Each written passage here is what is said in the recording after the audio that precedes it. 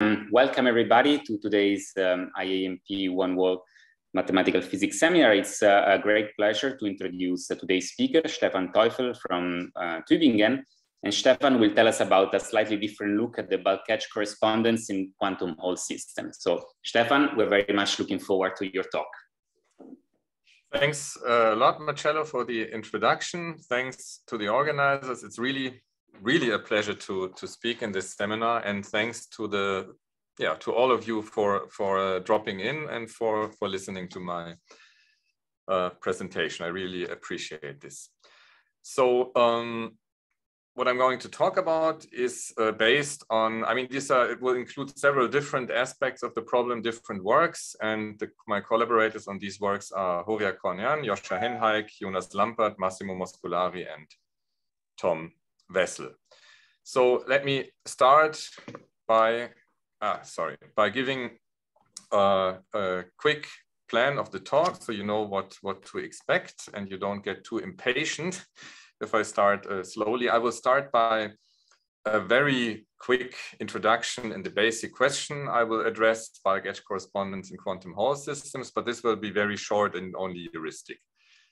And then I will slowly explain what I called a slightly different look or view on this problem, a slightly different approach, at least in our understanding, different from the usual approaches to proving bulk edge correspondence. I will start by discussing very briefly classical systems, then in some more detail the Landau Hamiltonian, so non-interacting quantum particles in a constant magnetic field, where everything can be done very explicitly. And then a new result, which is a generalization of the results for the Landau Hamiltonian to ergodic random Schrödinger operators. And then actually I will also present a result for interacting lattice fermions, which is based on the same strategy of proof. And where I think, which is maybe one way to attack this problem for interacting systems beyond weak interactions. Okay, and I conclude with an outlook. Okay, so what is, this is basically a slide for people who don't know what the bulk edge correspondence in quantum Hall systems is. So just pictorial. So we will be interested in a two-dimensional electron gas. So here confined to a two-dimensional strip. This is often also called a Hall bar. So this here is supposed to be a two-dimensional strip where the electrons are confined to in a strong magnetic field perpendicular to this plane or to this strip. And what happens in equilibrium, so if the system is in thermal equilibrium, then it turns out that there are still, also, although the system is in equilibrium, there are currents flowing along the boundaries, but the currents are of equal size but opposite direction, so there's no net current flowing through the Hall bar. If you now add a transversal electric field or put a transversal voltage along the Hall bar, so transversal to B and transversal to the strip, then two things happen. First of all, a potential gradient in the bulk, in the interior of the strip, away from the boundaries, will produce local Hall currents in the bulk, and the change of the chemical potential at the edges might lead to changes of the density at the edges, which also influence the strength of the edge current. So there might be also induced an imbalance of edge currents, so that this imbalance also contributes to the total Hall current. So that's the heuristic picture. And if one wants to explain the quantum Hall effect, the fact that at very low temperatures and certain magnetic fields, the response, the transport coefficient, so the Hall conductance of such a Hall bar is quantized, this explanation in particular requires that the response coefficient in the bulk and the response coefficient at the edge are equal. So sigma infinity denotes the Hall conductivity in the bulk. And by infinity, I will usually denote quantities which are defined in terms of a bulk system that has no boundaries. So in the following, infinity will always mean the system without boundaries, and E will mean the system with edges. And I will also put edge quantities in green, so you don't lose track of what belongs where. So, and this is the question I would like to talk about eventually, how to understand the equality of these transport coefficients in such quantum Hall systems. Okay, that's just a heuristic introduction. And now let me, just to put things into context, say a few more things about this quantum Hall effect. So you have heard, probably all heard about it, of course. There has been a lot of work in mathematical physics concerning the question of what happens in the bulk Hall conductivity. And the quantization of that can be understood in terms of the topology of the so-called Bloch bundle. So it turns out that in periodic systems, the Hall conductivity at zero temperature at certain magnetic fields is the Chern number of a certain vector bundle, and thus an integer. In particular, this was observed by Thouless and co-workers and earned him the Nobel Prize in 2016. And let me actually not go through all of these works. It will take too much time. Maybe I should emphasize Billy Saar and Hermann Schulz-Baldes. They basically generalized this view to random ergodic systems. And more recently, there have been works, Hastings, Michalakis, and Bachmann, Bolsterberg, Fraas, where they proved the quantization of the bulk Hall conductivity for certain models of interacting fermions. Okay, so that's the bulk picture, but this is not the topic I'm talking about. That's why I'm quick on the references. The edge picture, so there, one thing you find in physics textbook is the idea that the edge states come from Landau levels, which bend. So in the bulk, you have Landau levels. The chemical potential is between Landau levels, but at the edges, the Landau levels are bent, so to say, pierce through the chemical potential. And then at these points, they give rise to chiral edge states traveling along the boundaries. So this was, to my understanding, first observed by Halperin and Jürg and a collaborator. They developed actually a rather general theory starting from minimal assumptions on the microscopic model to showing that these chiral edge states arise very generally in these kind of systems, or actually in more general systems. And then the bulk edge correspondence, which will be the topic of the rest of the talk, and I will give many more references on this. Let me just mention that, as far as I understand, the first to discuss this and prove this and understand this in a concrete microscopic model for non-interacting particles, namely basically in the discrete Landau operator, if you like, was Hatsugai. And at the same time, also again, with a completely different approach, using, so to say, minimal assumptions on the microscopic limit, microscopic model and scaling arguments, Fröhlich and Studer derived effective actions for the bulk and for the edge system that in the end also showed the equality of these transport coefficients. Okay. Sorry, Stefan, just one thing. There is a question in the chat that thank you. From Jürg Fröhlich. I would like to read it. So I thought that if the chemical potentials of different edge channels are different, the boundary currents will not cancel, although the system is in equilibrium. So that's the comment or question that you wrote on the chat. Okay, so what I wanted to say here is I take the system and put it into equilibrium where the chemical potential is constant along the whole bar. So I look at equilibrium, I mean the grand canonical Gibbs state with a mu with an X independent chemical potential. Okay, so putting no no external potentials, no changes in the and I think, and I always have in mind here that the material is homogeneous. Okay. If this does not answer the question, okay, you will ask again. Sounds good. Okay, good. So now this was the introduction. Now I would like to slowly start explaining how we approach this problem. And actually, we do not start by analyzing directly the transport coefficients, but another quantity, the so-called orbital magnetization of the gas. So orbital magnetization means magnetic moment per volume, or in this case, per area. And orbital magnetization means the magnetic moments created by the motion of the electrons, of the charged particles, not by the spins of the electrons or by the spins of the atoms. So this is really the magnetic moments created by the motion of the electrons. And so we would like to understand the orbital magnetization of a two-dimensional Fermi gas in an external magnetic field. Okay, and for the beginning, we consider non-interacting particles. Okay, and we confine them.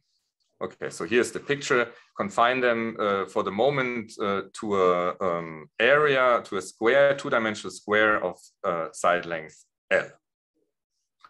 Okay, and we always consider the system in equilibrium. And as I said before, equilibrium for me means we have a homogeneous system and we don't put any imbalances in chemical potentials, no external fields. Okay, really completely homogeneous system, only the constant B field. Good. And if you look at the classical model, we have two contributions to the magnetic moments. One given by the cyclotron orbits. You all know in the constant magnetic field, the classically charged particle moves on a circle. And if L is large compared to the radius of these orbits, we will have here, drew only 3, but of course we will, in equilibrium, we will have a uniform density in the bulk of these little magnetic moments.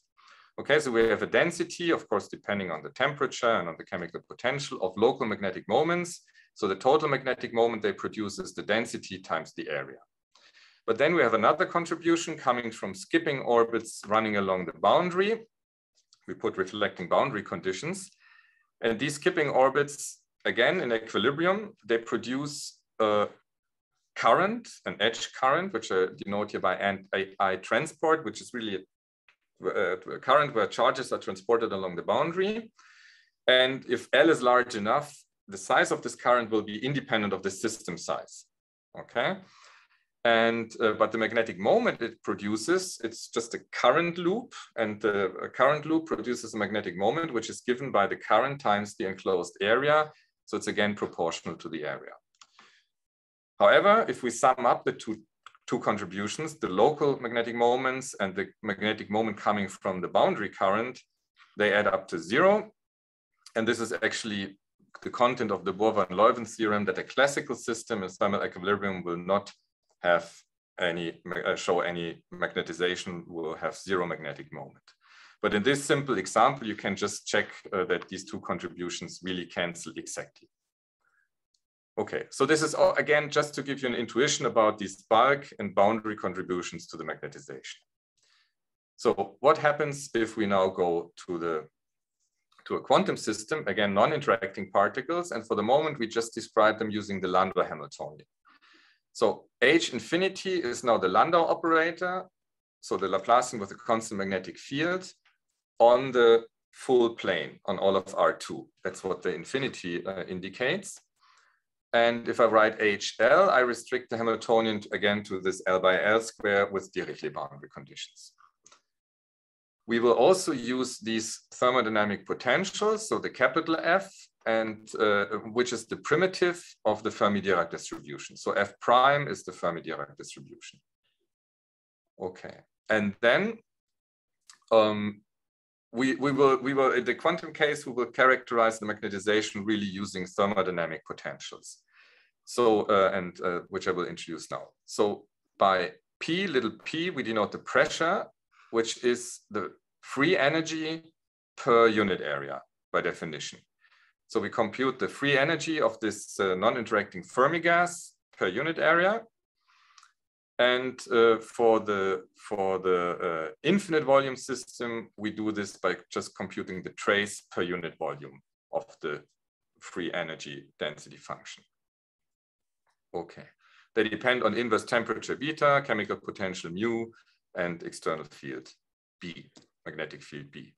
And then the magnetization is by definition the derivative of the pressure with respect to the magnetic field. In the finite system, we can actually equally well compute it just as the expectation of the angular momentum operator. I put the charge equal to 1, otherwise there would be a factor E so that it becomes a magnetic moment.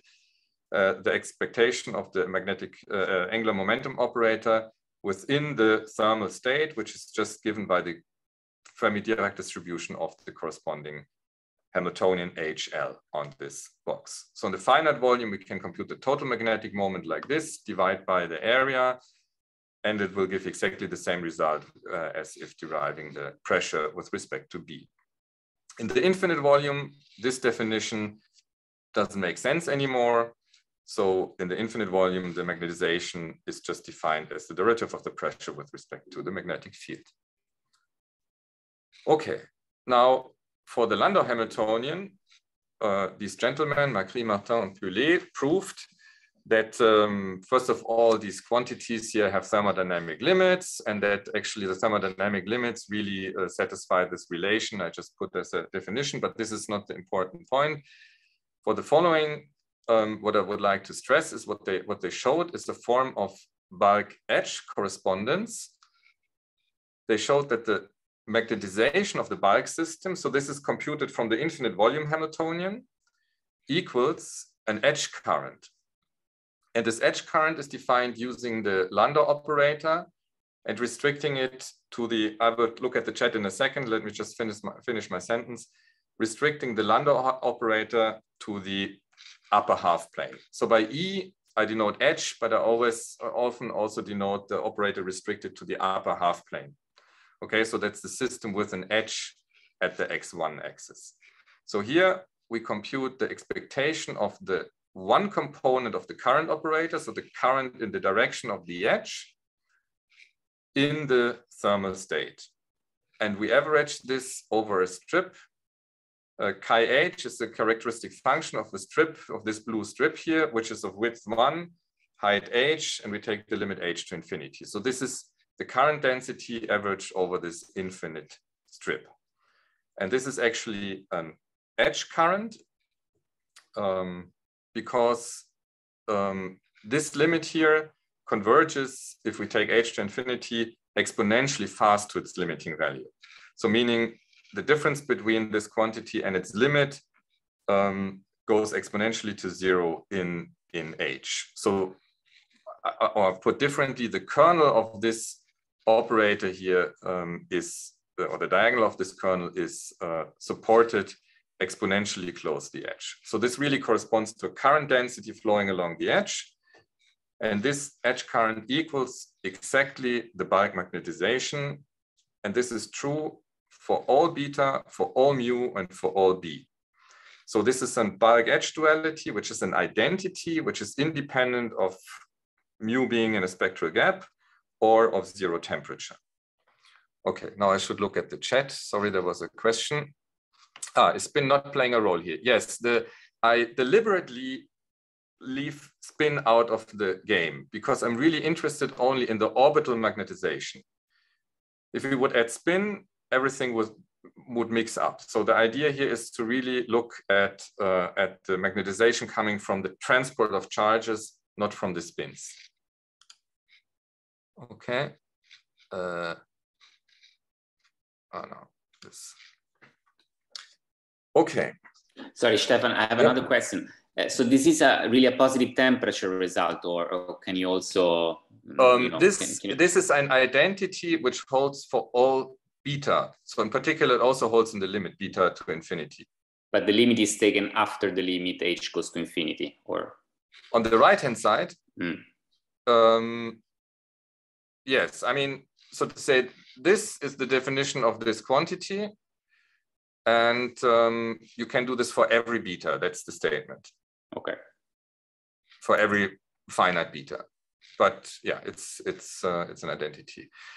And of course, you will see quantization. Okay, no, this is not yet about transport coefficient, not about quantization yet, but I will come to this. Okay, so this is the result they prove. And I would now, again, I mean, this is now heuristics explain to you what this tells us about this picture I showed you in the beginning. So first of all, in the case of the Landau operator, it turns out that the total magnetic moment, so this magnetization density M infinity, is actually different from zero. So meaning that if you compute the magnetic moment of a finite sample using the density times the area, we get really a non-zero magnetization. That's what's called Landau diamagnetism, usually. Okay, and the next question I would like to ask here, because it also becomes relevant for our discussion later on, is can we also in this case distinguish bulk and boundary contributions to the total magnetic moment in a finite sample? Okay, and the answer is yes. For the Landau Hamiltonian, one can compute the magnetization of the infinite volume system explicitly and separate it in two parts. The first part is just this quantity here, n plus 1/2 times v over 2 pi, is just the magnetic moment of an eigenstate in the nth Landau level, okay? And here we just sum up with the density given by the Fermi-Dirac distribution, the contribution from the localized states in the bands. So that would be the contribution to what we called m log before. And the rest is what we'll call the residual magnetization, which cannot be associated to local current, to local currents. And so what we find is that the magnetic moment of a large sample, the total magnetic moment, is the magnetization times the area. The magnetization we can split into these two parts. But now the theorem I just showed you of these guys tells us that the magnetization in the bulk equals the current flowing along the edge of the sample, okay? And now actually this edge current, we can also split into two parts. And that is in a magnetization current and a transport current. Why is this? What is a magnetization current?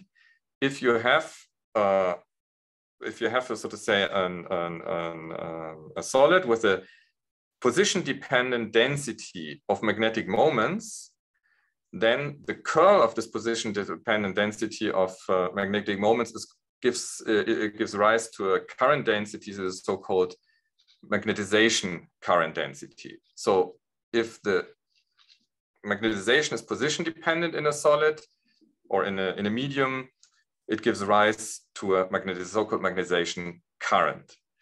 And in our case, if we restrict the homogeneous sample to a finite, homogeneous medium to a finite area at the boundary, so for example, if we look at this half-infinite plane, then at x2 equals 0, the magnetization density will drop, or in the vicinity will drop from its bulk value, m log, to 0.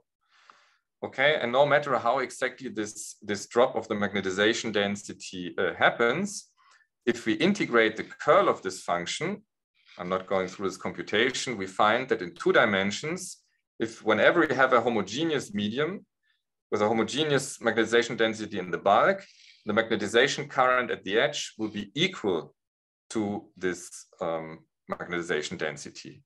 So actually, this general argument, okay, it's of course heuristics, if you like, tells you that we expect that whenever a homogeneous magnetization terminates, there must be an associated edge current, a magnetization current, and in 2D, it's really equal to m log.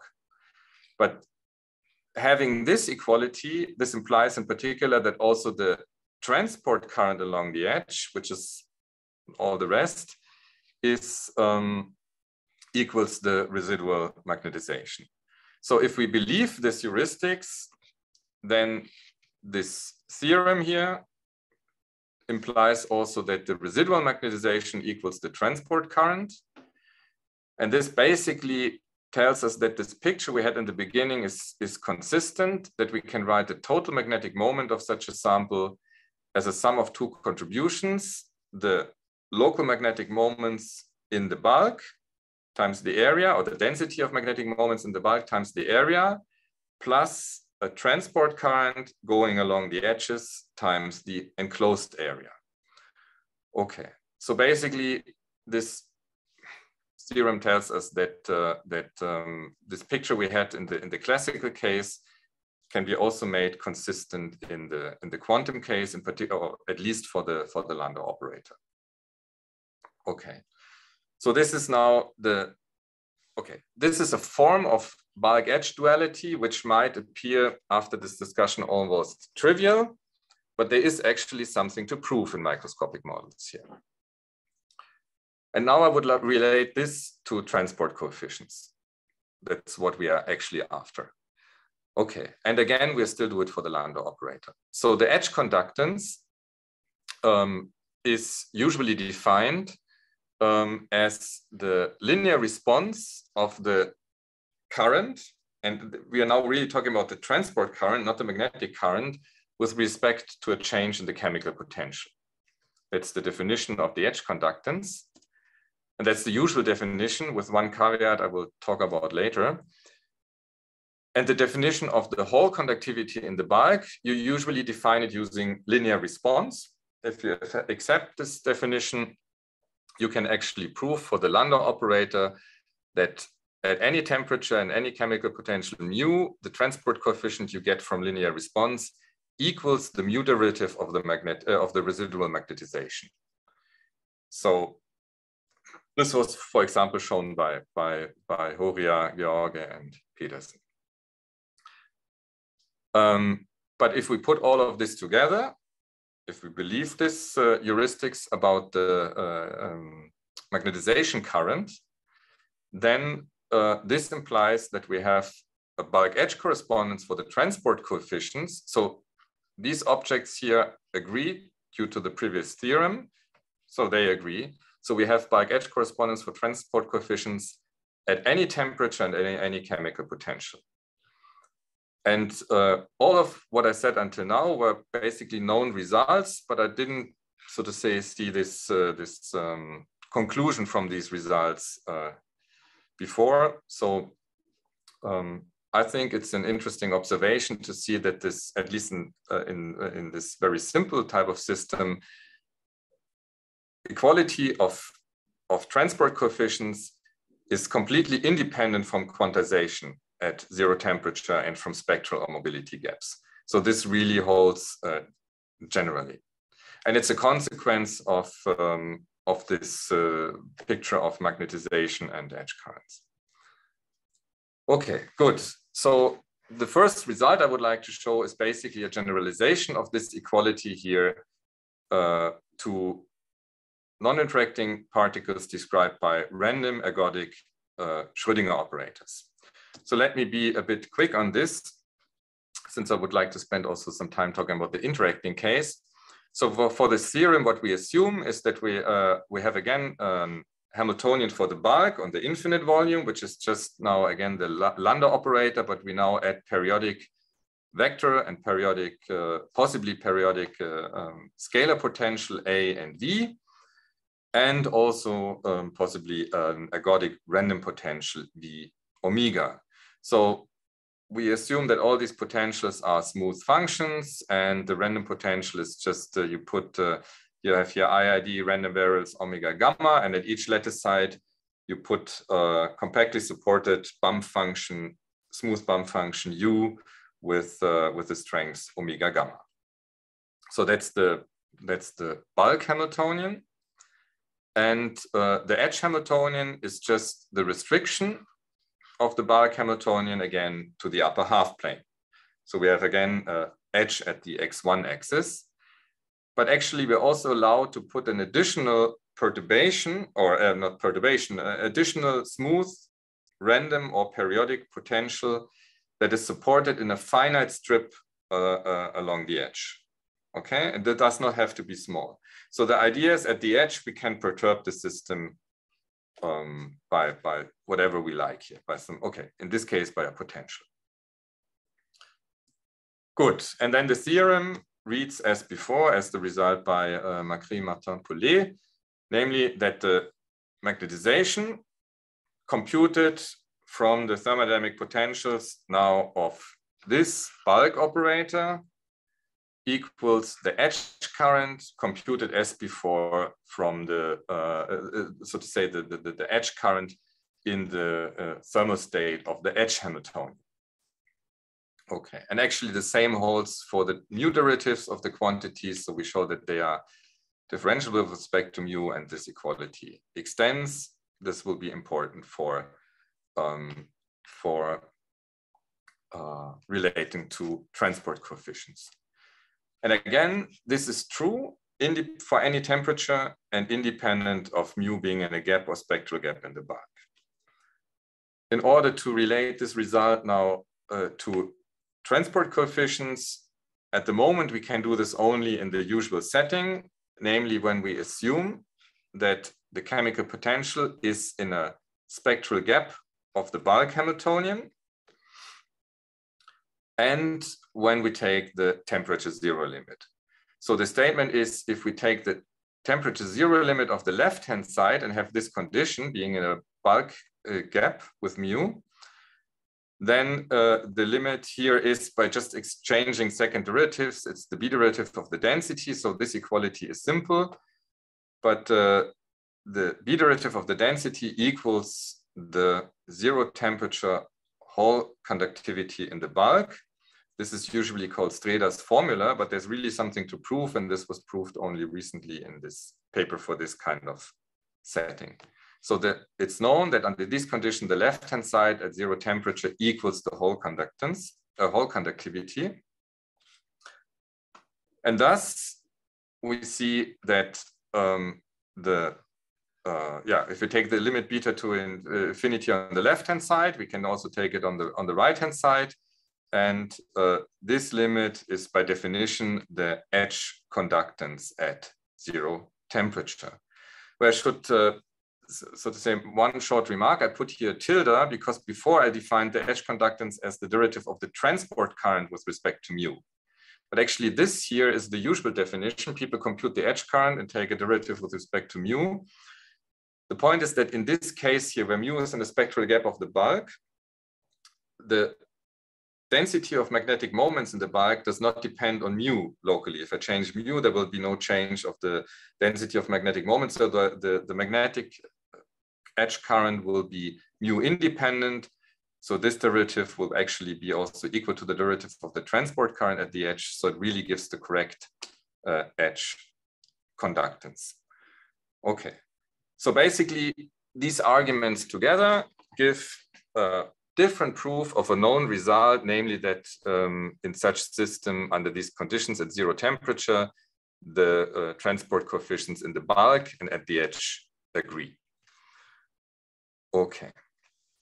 However, if we could prove this result here, also for mu in a mobility gap, if you could relate could prove a Streda formula also with mu in a mobility gap, actually we could use our result to extend this claim of equality of transport coefficients also to systems with a mobility gap in the bulk, and that would be a new result. Okay, good. Before briefly commenting on the proof and then going to the interacting setting, let me just mention a few results from the mathematical physics literature at t equals 0 that deal with microscopic models. So there's again a question in the chat now. Okay, so if you maybe it's easier if you just turn on your micro and ask questions. For me, it's not easy to follow the chat here. It was not a question, don't worry. Okay, good. So for such non-interacting models I was talking about until now, okay, there are several results. So Schulz-Baldus, Kellendong-Richter, they proved it for a discrete model with mu in a spectral gap. Elbau and Graf, they gave a different proof, maybe a more elementary proof, simpler proof, and slightly more general result basically for the same setting. Kellendong, Schulz-Baldus generalized this to random Schrödinger operators, exactly the setting I showed you now. Basically, we reproduce their result. And then actually, Elgard, Graf, and Schenker, they show this also for discrete or tight binding models with mu in a mobility gap.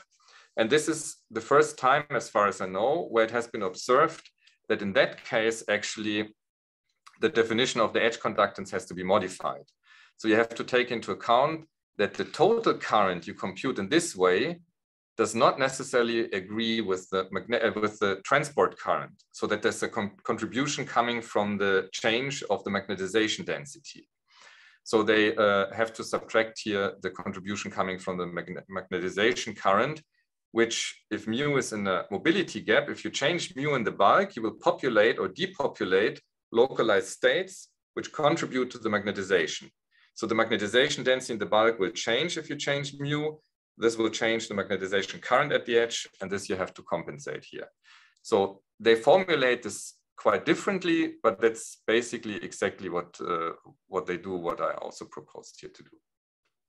Okay, and for interacting systems, as I said, starting from analyzing a microscopic model, as far as I know, there are only the results by Alessandro Giuliani, Vieri, Marcello, and Giovanni Antinucci, in different combinations, where they basically prove that the equality at zero temperature of transport coefficients and their quantization are stable against introducing weak interactions between the particles. So you start with a system of non-interacting particles where you have bulk edge correspondence and quantization of transport coefficients, and then you show that neither the bulk transport coefficient nor the edge transport coefficients in the lower two papers change if you add weak interactions among the particles. Okay, good. And okay, is this a question? Yes, there is a question. It's Jürg asking or commenting, I thought that we had proven such a thing in the 90s. Okay, I mean, that's what I tried to mention in the beginning. This is why I said here, I focus on works that really analyze a concrete microscopic model. And if I understand it correctly, maybe I'm wrong. What is in the paper with Studer, for example, is making assumptions about the microscopic model and then deriving from this, using these scaling limits, effective actions for the bulk and the edge system. And from that, it then follows, this equality follows. But it's not starting with hands-on microscopic models and computing everything in the microscopic model. Okay, of course, you could say this argument in the end is much more general and makes it superfluous to study microscopic models. But for the moment, I would like to I have to take the point of view, because that's what we did, that we want to study this in concrete microscopic models and not via the way of scaling arguments and scaling limits and effective actions. Good. So before I go to the interacting case, let me very briefly give you the strategy of proof of this equality of magnetization in the bulk and edge current, because the proof is, if you forget about all the technicalities, very simple. So what we want to do is we want to relate a bulk quantity to an edge quantity. And the first step is to do this for the pressure. So the pressure in the bulk is just the average free energy per unit area, which we can compute in different ways. And the first observation is, if you compute the average free energy of the edge system in an infinite strap strip starting at the boundary, then these averages will agree because, okay, assuming, and this is one has to show, in this case, it's easy to show that the free energy of the two systems with and without edge approaches the same value once in the edge system we go away from the edge. So we go into the bulk. So the density of free energy might be different at the edge, but in the bulk, it doesn't see the edge. And therefore, if I average this free energy density of an infinite strip going infinitely into the bulk, whatever happens here at the boundary cannot change this infinite volume limit. Okay? Averaging a function which becomes constant if you approach infinity, you don't see what happens in the beginning. You don't see what happens at the edge. So basically, proving this equality is rather straightforward, using that in the bulk, away from the edge, these two operators are close by, or actually the operator kernels are very close. Then the technically more demanding step is to prove that this is also true for the B derivatives of these quantities. Why? Because changing the B field for an Hamiltonian on infinite space is a very singular perturbation. It changes the domain, so you have to be rather careful in computing these derivatives. Okay, so that is basically first step, relate bulk and edge via densities, and using that in the bulk, also the edge system has the same density. Okay, in the end, this follows, of course, from the ellipticity of this, this operator. Good, and then the next step is to relate this quantity here to the to this edge current. And again, basically, we use homogeneity in the bulk by observing that if I now formally, this is the quantity we have to compute, the B derivative of this trace here. If I just do the derivative formally, what I get, I have to, the B only appears in the Hamiltonian. I get an F prime, that's the Fermi-Dirac distribution, times the derivative of the Hamiltonian with respect to B. But this just gives me the momentum operator in the one direction in the gauge we chose. So I basically already get the edge current. However, a priori, it could be that this current is supported everywhere in this strip. However, one can show, and this is also well known, that in the bulk of such a homogeneous systems, there cannot be persistent currents at equilibrium. So actually, that's not the right picture. When there are currents, they have to be near the edge. And so this gives the edge current. So it's if you forget about technicalities, it's a simple computation to relate the bulk magnetization to the edge current. And this strategy actually can now be also applied to interacting systems. So why are we interested in interacting systems? Okay, first the question is, does this equality extend beyond weakly interacting systems if we agree to focus now on microscopic models? The next thing is, of course, actually screening effects near the boundary due to the long-range Coulomb repulsion are extremely important if you want to really understand the location of Hall currents or the distribution of Hall currents in experiments and explicit samples. This comes with the keyword of formation of incompressible stripes. This is something which is usually completely ignored in the mathematical literature, and this is something we will also ignore because we cannot treat long-range Coulomb interactions. However, we could effectively incorporate this by effective potentials near the edge, and I forgot to emphasize in this result here that again, it's all temperatures, all chemical potentials, but it's also, so to say, here we also allowed for arbitrary perturbations near the edge. So we see that this edge current is insensitive to perturbations near the edge, the quantity, because this is equal to a quantity which is given by the bulk Hamiltonian, and this doesn't know about our edge perturbation W at all. So however we perturb at the edge, we will always get the same edge current. So these edge currents are stable against perturbations at the edge. Okay, and the last thing why we would like to have interactions is because in fractional quantum Hall systems, it is known they cannot be small perturbations of non-interacting systems, because there the spectral gap above the ground state is created by the interactions. So to understand fractional quantum Hall effects, one has to go beyond perturbing non-interacting systems. Okay, so let me use the last minutes to briefly explain the corresponding result we get for interacting systems. And now we look at tight binding models. So we look at fermions, interacting fermions on finite lattices. Now actually it's 2L plus 1 by 2L plus 1. So this is our domain lambda in the lattice Z2. The one particle Hilbert space is just the L2 space over this configuration space lambda, and we can put a finite dimensional on-site Hilbert space to model additional degrees of freedom or non-trivial lattice cells. The corresponding n particle Hamiltonian is the antisymmetric tensor product, and we're looking at the fermionic Fock space over such a domain, which is still a finite dimensional space.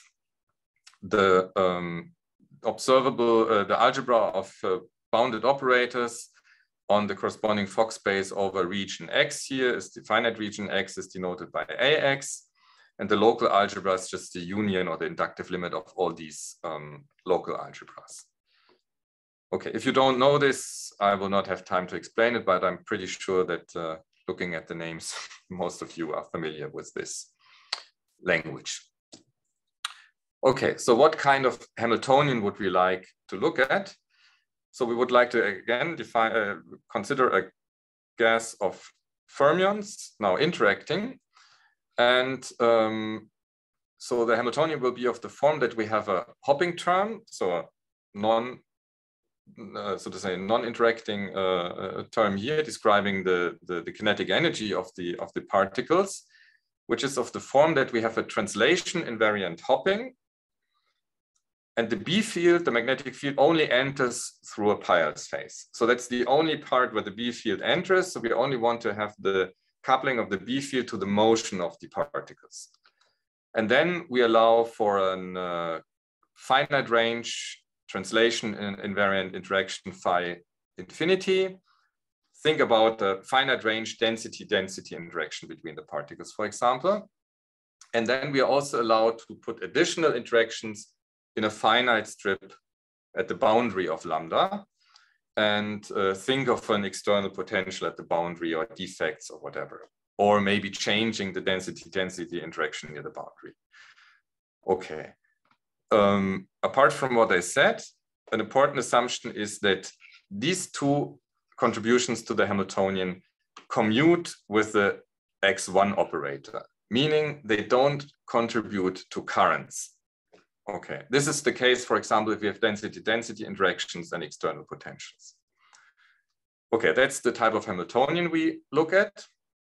And now we define the magnetization and the currents exactly as before.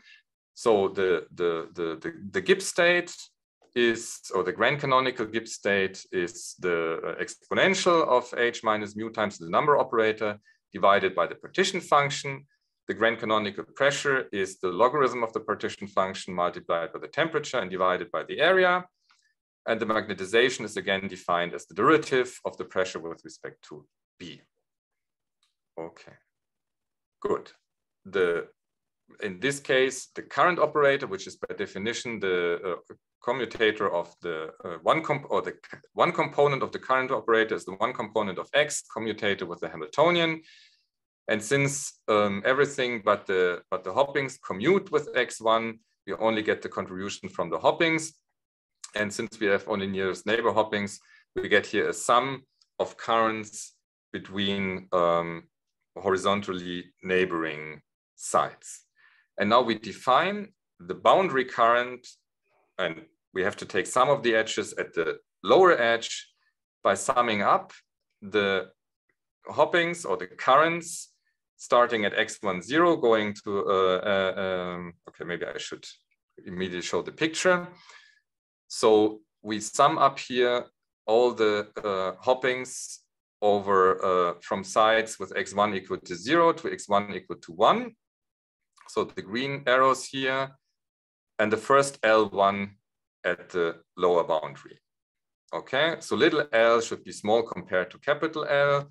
So this will be the current going through this fiducial line, which I drew in red here. And we take the expectation in the thermal Gibbs state. That's the boundary current, and it depends on little l, of course, at the moment. So, and what, okay, and now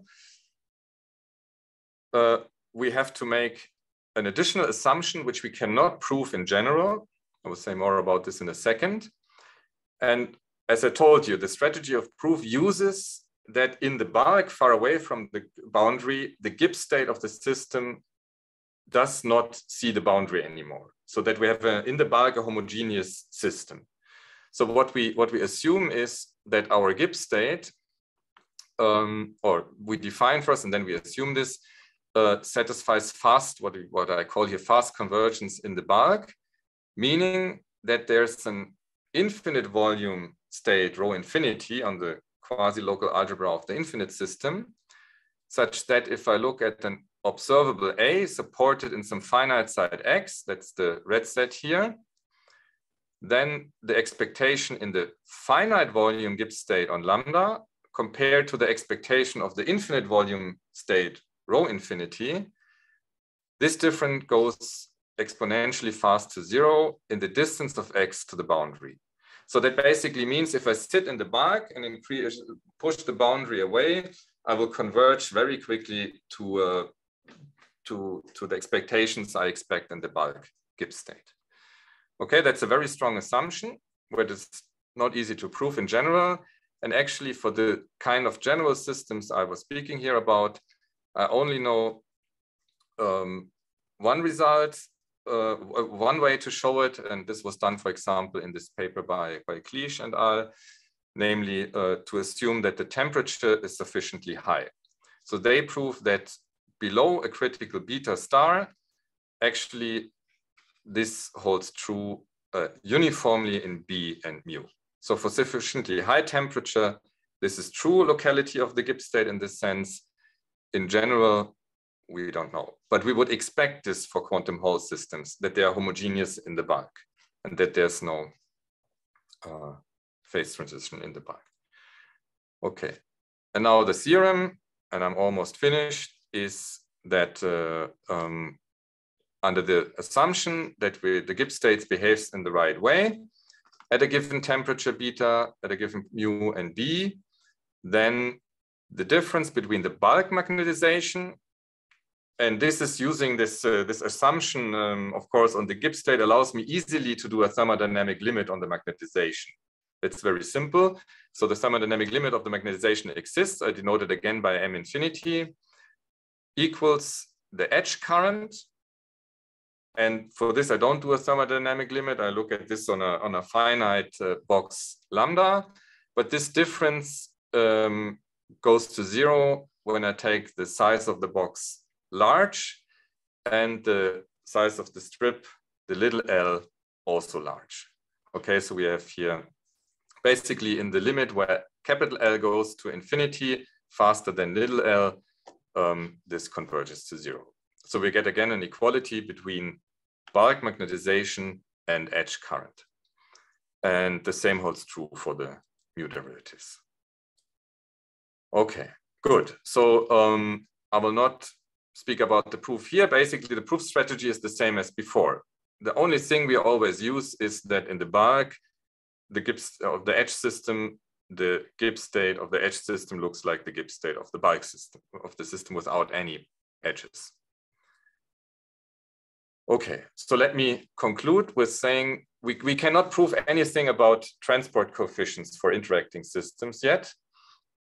There has been recent progress on computing transport coefficients in the bulk due to Sven Bachmann, Wojciech Dorek, and Martin Fraß, who proved a adiabatic theorem for gap systems, but this is all at 0 temperature.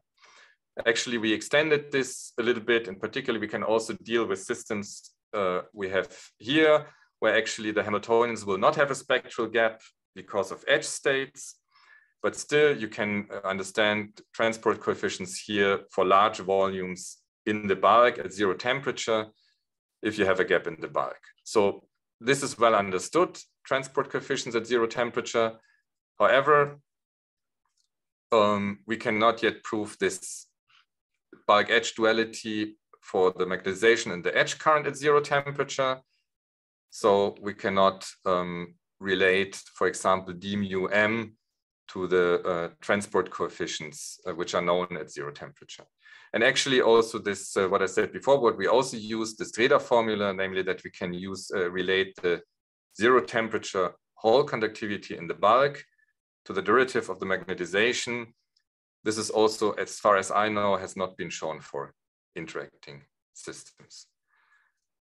Okay, but I think these are actually problems one can work on, and that should be doable.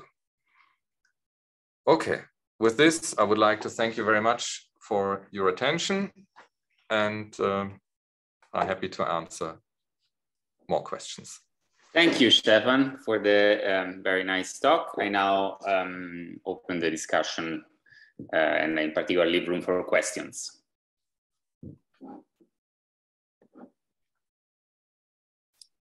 So actually, maybe I can start. Sorry, could you comment again on the first item of the still missing? I didn't. So what I didn't quite understand. What? So we would like to prove also for these interacting systems equality of bulk and edge conductance, and at 0 temperature. Or maybe at any temperature. That could be a long-term goal. So I mean, okay, I didn't emphasize this for the Landau operator. We saw that it holds at any temperature. So it might be a conjecture that this is always true, that these transport coefficients have to agree at all temperatures, no matter what. However, the point is why we cannot do this for other systems than the Landau operator at the moment is because we don't even know how to compute the transport coefficients in the bulk at positive temperature. Okay, in particular, these works on computing transport coefficients using linear response for interacting systems in the bulk are really at 0 temperature. They use the adiabatic theorem. Sorry, yes. So at positive temperature, you have to really come up with new ideas. I see. So yes. we have the equality here at positive temperature at the moment, but we understand transport coefficients only at 0 temperature. All right, so thank still you. Missing means we would like to, and this is, I think, the easiest thing to do is to extend this here to 0 temperature, at least for systems which have a bulk gap at 0 temperature, because I believe, or everybody believes that in this case, this locality of the Gibbs state, or this fast convergence of the ground state in that case still holds true. Because if you assume a gap, the Gibbs state should be, in the bulk should not see the edge. So thank you. Yeah. Yes, now it's clear. Thank you. I see a raised hand from Jurg. So how much is known from this very mathematical point of view about the validity of the formula that sigma infinity is equal to the derivative of the current with respect to the electric field that I apply in the bulk? If this, if this can be proven, then the rest is sort of totally general arguments. So we're now talking about the conductivity in the bulk. Yes. Okay. But it has implications for the edge. There you can show at 0 temperature. That's basically the content of the way we do it. You apply a small electric field across the sample. So, and that, of course, if you make the sample large, that will close the spectral gap necessarily. Okay.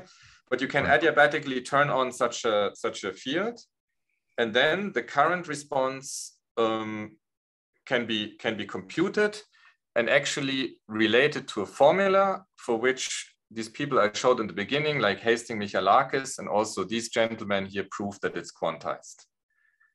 So at zero temperature, no, but I don't even want to know whether it's quantized. I just want to know whether Hall's law is a law from the point of view of mathematics. Okay, then I'm not sure if, okay, let me try to say again what, if this is Hall's law, you compute the current density as a function of the applied electric field. Yes. Yes. And you can prove that at least, I mean, you can show that this is well defined and that, yeah, you get a quantity. And this, okay, I'm not sure. I mean, you can compute this explicitly in the way I just said, this response coefficient, and you get an expression for it, and that you have to analyze. So, I mean, what you're saying is, I mean, that's the definition. The transport coefficient for me is, by definition, the response of the current to an electric field. Yes. This I would like to compute, and I would like to show that actually, if I adiabatically turn on the electric field, my system goes into a stationary state, which carries a current, and this current is proportional to the applied electric field. Yes. And this factor I call the sigma infinity. Right.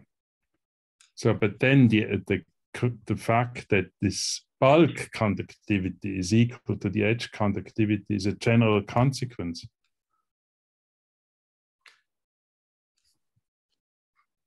That has been, you know, well known for some time. So, a little confused about. Okay, so I'm not sure. Okay, you could say that what I showed you, is there anything to prove when you prove M equal I? Or is this a general concept? No, I don't prove M equals I. I just want to know whether I equals sigma infinity times E. If that is a fact, I mean, there can be corrections, but if the leading law is I equals sigma infinity times E, then the equality sigma infinity equals sigma h is a general consequence. But this equality is the definition, right, of sigma infinity? No, it's not the definition, because the connection between I and E need not be linear. It's, you know, a sort of profound fact that it is linear up to possibly further corrections that are unimportant for the proof of equality between bulk and edge conductivity. Okay, good. But then this is proven that there is a non-vanishing linear term in this relation. Right. But then everything else is general arguments. You see, that's what sort of puzzles me about the many discussions that I've heard, including this one. I mean, it was a very nice talk, but this aspect puzzles me, and I'm not quite sure why people, yeah. Okay, I think, okay, to some extent, I completely see your point, but somehow or maybe that's the difficult thing to show here, which we did not show in the interacting systems, is to show that, I mean, this general arguments, you have to assume that also the bulk and the edges decouple, because of course the response in the bulk could be very different if there are edges or if there are no edges. So it's maybe. Yeah. It's in a way, I mean, it's okay, maybe it's just a mathematical physics problem to check if these general arguments really can be confirmed by using by analyzing microscopic models. And yeah, I don't know, maybe one of the colleagues would like to add to this.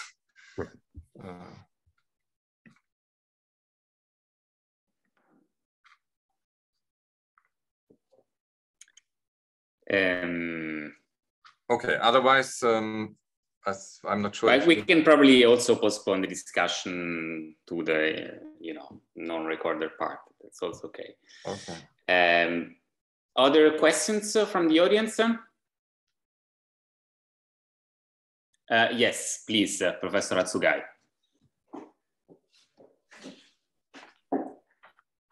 You have to unmute yourself. Yes, we don't hear you. Do you have a comment on the Wiedom-Streda formula? Yes, so I could tell a long story about mathematical way to justify the Wiedom-Streda type formula. The work is for using the thermodynamic function, right? Yeah. And that can be applied for all temperature also. Yeah. And the so what you are talking about is quite similar to their arguments. Isn't it true? So I'd like to say that how do you separate the effect of the boundary from bulk? You have some the expression using a thermodynamic quantity, but I feel that without using the gap, it's very hard to separate from bulk and edges. So how do you separate the effect of the boundary and bulk for all temperature? That's quite unclear for me. Okay, I mean, this several questions. Let me try a short answer first. So actually, the Wiedom-Streda formula, they are different. Okay, if you look at the literature, this confused us for quite some time, because you find in the history it changes over time. So in the beginning, the Streda formula was basically, and also in the paper of Wiedom, in this famous two-line paper, it was basically this formula here. And the claim was it holds at all temperatures and at all chemical potential, but this is wrong. This holds here only because of the gap in the bulk and because of zero temperature. In general, the formula like it's written in the paper of Wiedom is plainly wrong for positive temperatures, because it does not take into account that the magnetization basically is composed of two parts, local magnetic moments and this residual magnetization. So actually, in the beginning, I have to admit, there's a version of the paper on the archive we have to replace. We thought that if we take the Wiedom formula serious, this equality proves bulk edge duality for transport coefficients at all temperatures. We were very happy to prove this. And then we realized that the Wiedom formula is actually not true in general. And there are several papers of Streda and co-workers, I mean, dating until 5 years ago or so, where they discuss this, that you have to be very careful when relating density to transport coefficients at positive temperatures. So this is one answer. Okay. And in this specific case, it has been proved for these models. And then the question how I relate bulk and boundary. Yeah. For the transport coefficients, yeah, we can do it only either for the Landau operator, then it holds very generally, or at zero temperature in this case. But if we look at the bulk boundary correspondence for the magnetization and the edge current, then basically the strategy is, as I tried to explain. I mean, we just by direct computation, you find that this equal. Okay, I mean, we use, so to say, homogeneity in the bulk. I mean, the idea is here that a priori, just by computing the magnetization and doing, you would find that it's equal to a current which could extend into the bulk. But then you realize that if the system is homogeneous in the bulk, and that's what we always assume in the interacting case, I assume that it's periodic. Here we assume that it has an ergodic random, or can have also an ergodic random part, but it's still homogeneous in the bulk. That because of the homogeneity, there can be no persistent currents in the bulk, and therefore actually this quantity has to be supported near the edge. So basically, by excluding that there's a contribution in the bulk, we conclude that it's the current at the edge. Okay. I understand. Okay. Other questions, comments?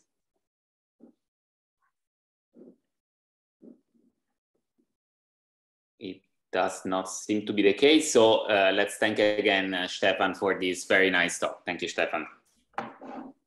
Thank you all for listening.